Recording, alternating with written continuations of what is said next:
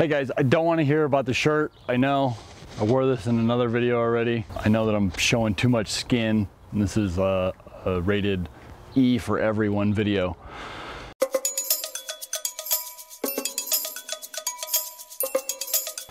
Okay, let's get right into it. This is another custom e-bike build.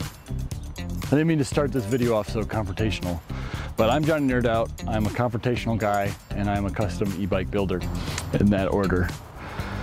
Okay, let's get right into it. This is a specialized Sirrus. This is a road bike. This thing is built for speed. It's super light. It's like half carbon fiber. I keep saying carbon fiber. Carbon fiber, like this part, the whole rear triangle, I think all of this is carbon fiber. Then this is aluminum. So, you know, normally I wouldn't want to mount anything to a carbon fiber frame. Ooh, that's hard to say. This one was fine because this is all aluminum. But generally carbon fiber frames don't want to do it too. So yeah, this is a speed bike. Especially we put a BBSHD motor. It's a 1,000 watt mid-drive motor that's nominal rated. It's paired with a 52 volt 17.5 amp hour battery with Samsung cells. We got a DPC 14 850, however you want to pronounce it. It's got a throttle, mechanical brake levers. We upgraded that, switched out the handlebars or the hand grips with some upgraded premium hand grips.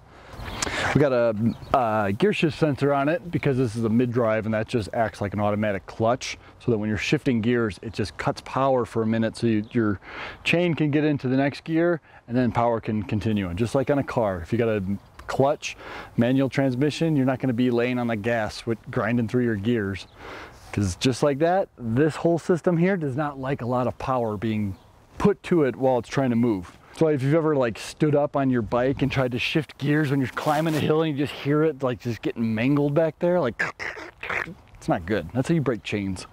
So you don't want to do that.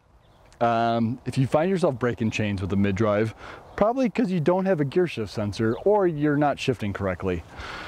Besides that, you should not be breaking chains with a mid-drive if you're riding it correctly. I'm going to be making another video just on that topic, so stay tuned. Oh yeah, we also put a Planet bike. This is the spring saddle. So it's got the, I don't know if you can see, but it's got springs on it. So this is a really comfortable ride. Yeah, I think I'm gonna have to do a Johnny Nerd Out test on this.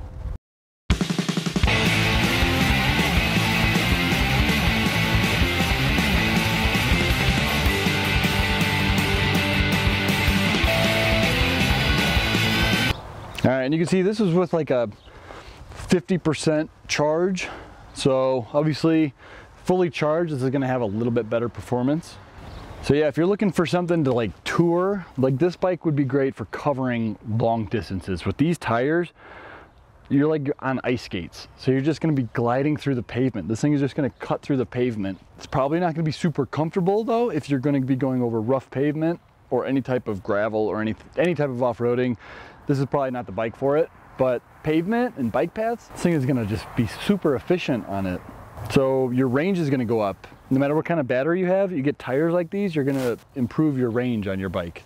But it comes at a cost. You know, there's no free lunch in life. So you want range or do you want comfort? Usually, you know, you get a big fat tire bike with dual suspension, your range is just gonna go, but your comfort, it's gonna be probably a pretty comfortable bike, especially if you put, you know, those handlebars up. Anyways, that's another topic for another video. So hopefully you guys like this one. Let me know if you have any questions. See you later.